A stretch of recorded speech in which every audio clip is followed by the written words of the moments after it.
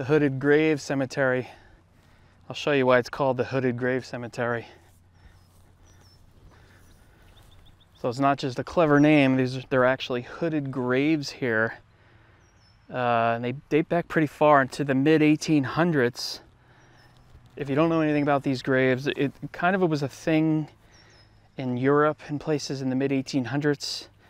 You hear a lot of talk and theories about the reasons why they were erected, and a lot of it has to do with witches or fear of vampires. There was an interesting quote where they'd keep people out of the graves or the people in the graves, things like that.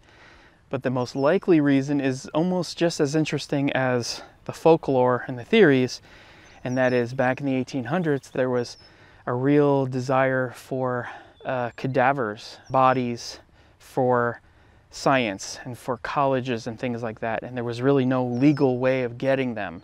So there were grave robbers, and they would rob the graves and get the bodies for universities and doctors. So you might even be asking yourself, why is there only 2? Well, there used to be 3 here. I think in 1931 one was removed just because it was old and rusted and damaged, and there was no need for them anymore at that point. A lot of people theorize and say that they were very expensive, so it was really only for wealthy people.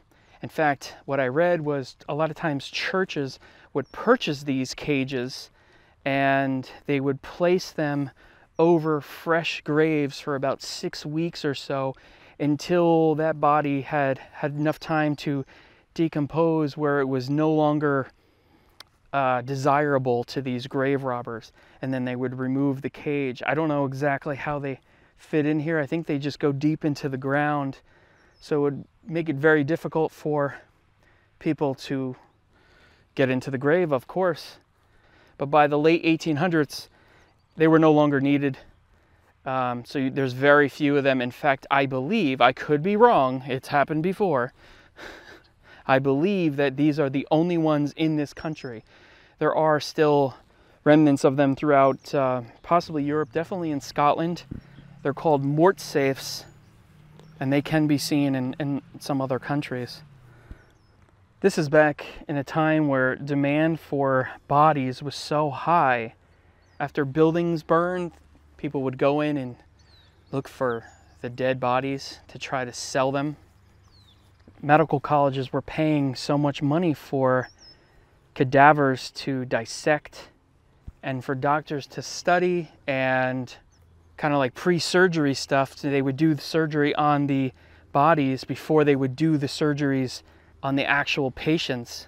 But what's interesting is a lot of these graves in this cemetery are all right around there. 1858, you see a bunch 1856. So there's a possibility that even these 4 graves right next to the cage grave could have certainly had a cage over them at one point. Another interesting theory is that the family could have been iron workers, so they could have specially designed these themselves. I don't know if this one was church owned. I don't even know if these may have been restored at some point. I don't know. I mean, they seem in pretty good shape to be from the 1850s, so I don't know. But it's certainly interesting to see. Interesting stories from that time period include a violent riot in Cleveland, I believe in 1852. A mob attacked and burned a medical school building when they found remains of a stolen body inside the school that was being experimented on or dissected. It was very common back then for campuses to illegally obtain bodies, and obviously that would not make a lot of people very happy. Imagine if your loved one, you found out that the body had been stolen from their grave and ended up at a university somewhere. So these cages certainly could have been some insurance against people robbing your loved one's grave. So what fixed the problem of these grave robbings was the Pennsylvania Autonomy Acts, or were the Pennsylvania Autonomy Acts, one in 1867 and one in 1882, which gave these doctors and these universities a legal way to get these cadavers and get the bodies. I don't think they used this cemetery much past the 1850s. Maybe this area had a problem with grave robbing. Could be another reason why this cemetery, out of all the cemeteries, used these cages like this. So even though we know the most logical reason for these cages is, or was, to prevent grave robbing, there's still a lot of people that still believe it was witches that they were trying to keep in the ground, or vampires. I mean, back in the 1850s, there was a lot of crazy theories going on, a lot of crazy stories.